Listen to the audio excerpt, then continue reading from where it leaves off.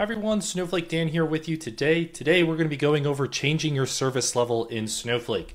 So maybe you want to go from standard to enterprise or enterprise to business critical or the other way around. Today's tutorial is going to cover that.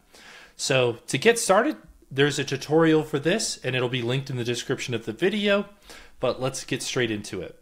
So the first thing we'll want to do is go to the support portion of our Snowflake account.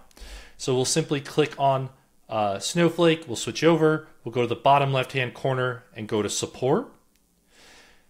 Now from here, it might ask you to update your email or that your email hasn't been set. So to do so, you'd simply go to your profile, or in my case, I'll actually showcase it. You'll go to your profile, my profile, and then update your email, and then you'll get a notification to verify that email. This is just a process so that we could verify email notifications with our Snowflake account. But to go past that point, we'd simply again go to support and then we would be brought to this page. We'll want to enable support. So enabling support on the account itself. And the first thing we'll want to do is actually start a support case. So we'll simply click on the add support case and it'll bring us through for whatever support issue we have. So this support case could be really for anything in your Snowflake account, but for today we're going to focus on upgrading the service level.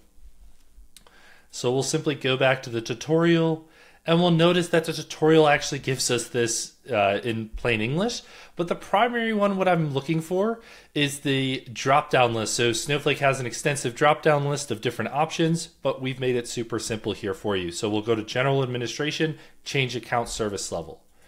So general administration, and then change account service level.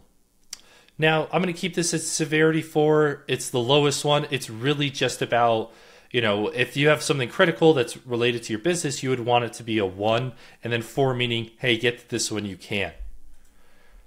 So we'll give a short summary. I would like to change my service level to enterprise. And then I'm just going to copy and paste that because it's a very straightforward case. We'll click create case.